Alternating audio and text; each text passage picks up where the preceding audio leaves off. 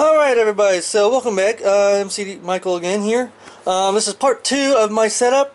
So anyways, I finally added the final layer of the underlying substrate, and I'm about to add the reptar bark now. All this stuff right here that you see.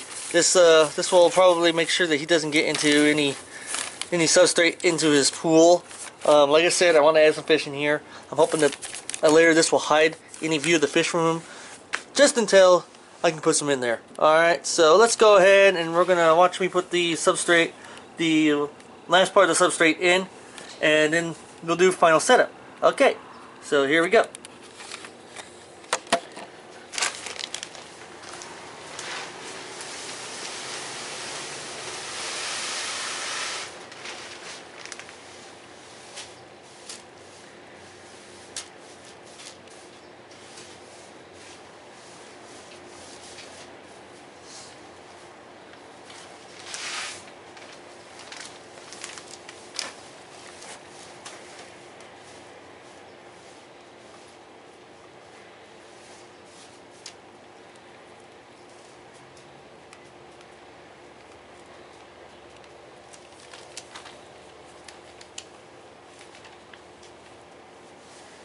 Okay, so I've added the final layer. You can see this really thick layer of the other stuff, of the plantation soil, and the reptar bark sitting on top of that. Got a few splinters in my hand. It hurts, but oh well, they hurt. But anyways, yeah, we're going to go on now to final setup of this wondrous thing that I call a half land, half base, half water terrarium setup. So let's go ahead and start up with that. So right now I'm adding his climbing log. He always seems to really enjoy climbing in, and I'm hoping that I'm going to test right now, see if I can close the lid with it. Nope, still it sits a little too high. So I'm starting to realize, okay, it's sitting a little too high. This might actually do it. Put it right there, like that. That way it has a little bit of a perch. I'm hoping that when I put this guy in the water over here, this right here will add up another cool little thing for him. So yeah. Plus this gets the fish, any fish I have, a place to swim in when they want to. Place to swim around under and all that. And there we go. That is now fully submerged in there. As you can see, it's got a little bit of tunnel in there so the fish can swim in and out when they want to.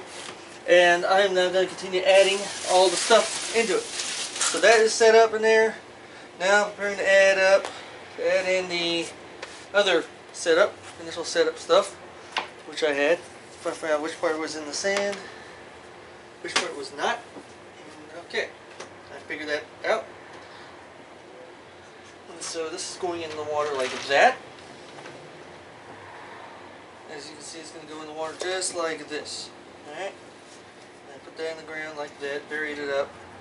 I put this in the rocks, and that gets buried up in there like that. Just to make it look like, okay, that vine's been growing there the whole time. Alright? Second vine is probably going to go in next, like right now. So this vine right here is going to go in. And what you want to do is put this, situate this in such a way that your animal will not be disturbed by it at all. And this is going to be the one that's growing on the dry area of the vine. Now you also want to make sure that you leave enough space in there on it for your other plants and for your other plants to hide up the rest of the wires. So like I said, I have this one sitting in there like that. Alright? This one is sitting there like that. Maybe bury it up to there. Barely moves. Alright, the other section of the thing I'm going to add is this right here. It's going to go right here. Alright, it's going to go right on this side right here. That way I can add another area to put my vine. Another vine in there.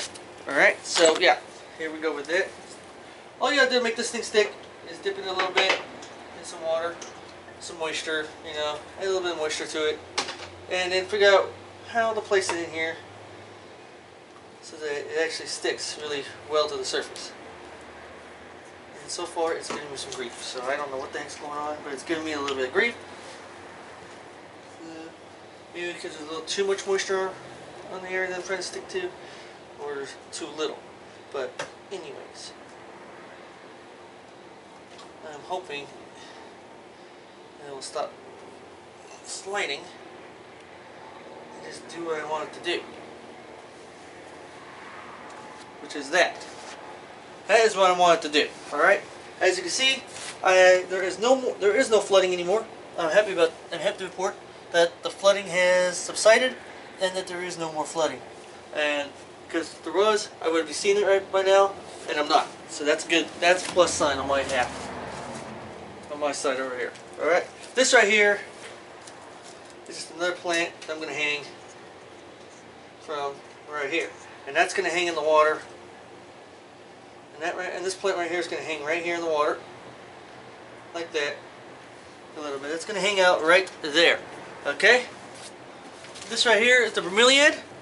Now the cool thing about this bromeliad is it's waterproof, so all I gotta do is put a little bit of water in here, drop it right into the surface, and I can place this bromeliad just about anywhere I want to. And I'm choosing to do it right about here. And I can angle it any which way I want and jam it right into that rock. Alright, second thing I'm adding is this right here. This is a taro plant. Alright, so the little taro plant, fake plants. Always use fake plants in these guys' aquariums. Because if you have real plants, like I said before, they will tear them up. Water dragons are really active lizards, so they need a lot of stuff to climb on. And live plants are just not the best thing to do. Alright, so this little idea. So we're just doing a little setup right now. As you can see, a little bit of a setup right there like that. Alright, that's all set up in there now. That's cool. Looks really cool, and I'm going to keep it at that. So yeah, so far no water leakage is happening in my aquarium. I'm double checking again. I'm always double checking, see if there's any puddling. If I see any puddles popping up, I know I have an issue. And so far, I don't seem to be having an issue at all. So that is a plus sign on me.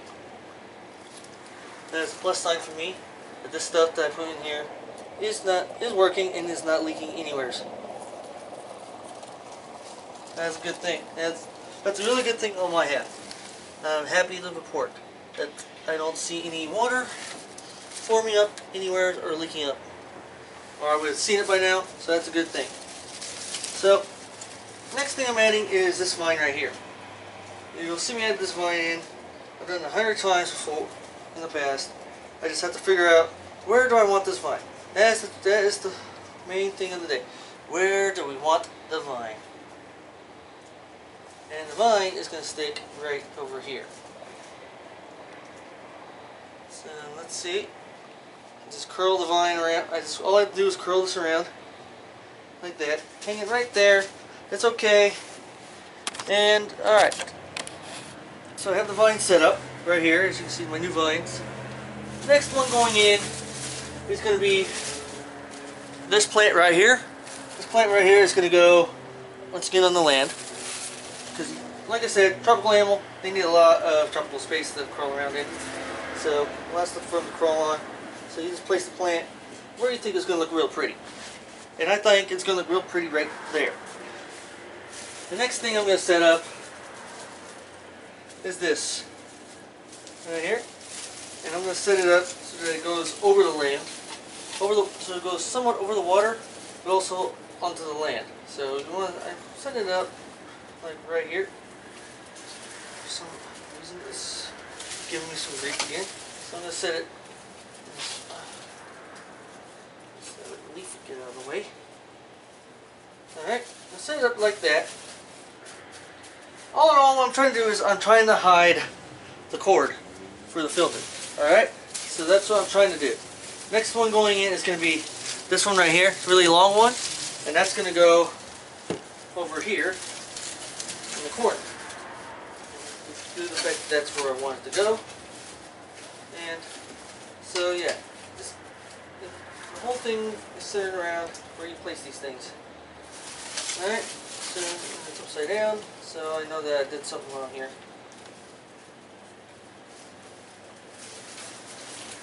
It was sitting upside down, so I didn't like that.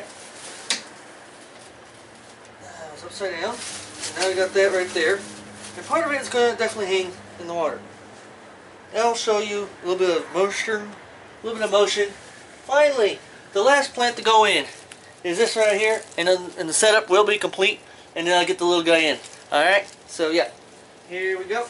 Final part of setup is about to happen. I'll place a new plant, probably over here in this corner right here.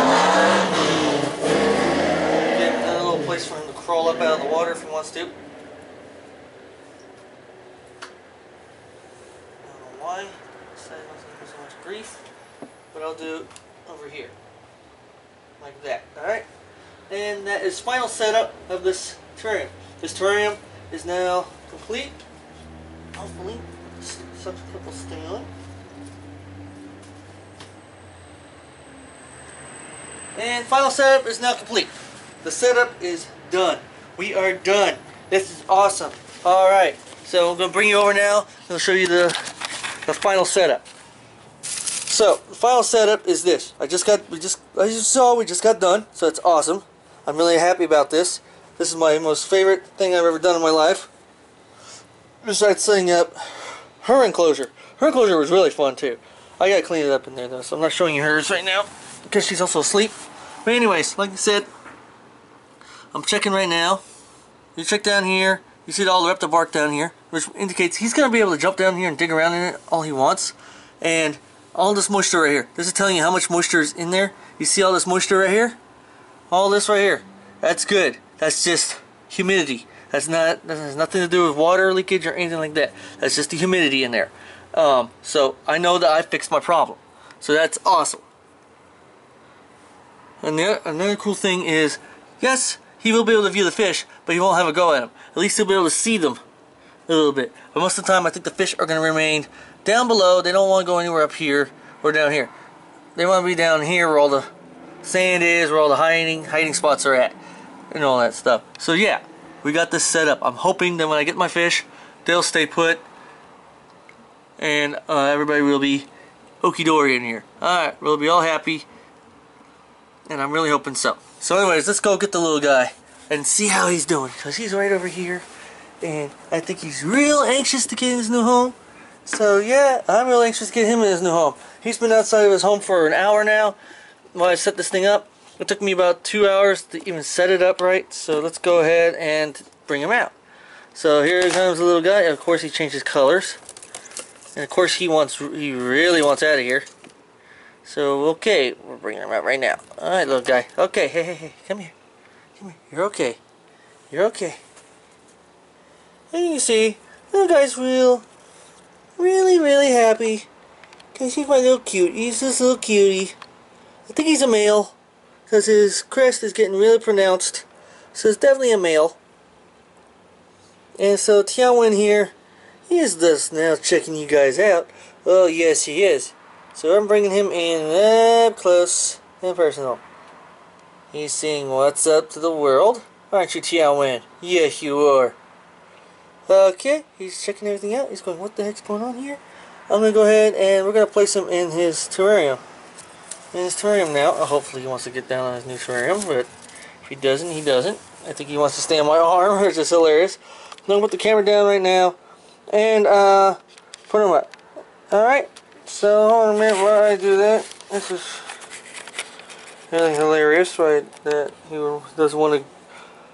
He likes to chill on my arm. That's just how he is. He's just a really cutie pie. So excuse me when I put the camera down real fast here. We'll keep an eye on him and all that. Oh, sorry about that. A little bit shaky. I almost dropped the camera. Sorry about that, guys.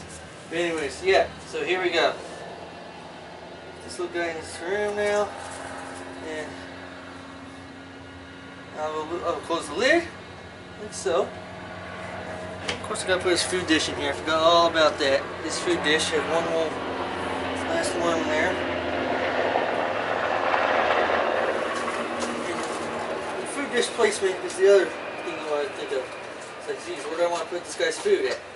And being that he's an arboreal species, you might want to put it up somewhere where you can suspend it, such a way that it's not going to fall into the water. It's not going to. And look at that, he just dived right in to his tray. And of course, he looks like he wants to get out. Of course, he does. But I'm not going to let him get out like that. He needs to get used to it. I want him to get used to this. So I'm placing this food dish in such a manner that he'll be able to see it easily. And all that other jazz. Let's see, what else did I need to put in there? What did I do with this calcium dish? There was a calcium dish in here. Oh, it's right over here in the kitchen. And he kicked up a lot of, we got a lot of water in it, so I'm going to put a whole new thing of calcium, a whole new set thing of calcium in here. Which, luckily for him, I have a little bit left, which is enough for him. I always put a little bit of calcium in a bowl for him. So if he wants extra calcium, he can lick it up. So, yeah. He's exceptionally happy with his new surroundings. Or he wouldn't have dived into his water the way he did. But anyways, you can go ahead and place that right here.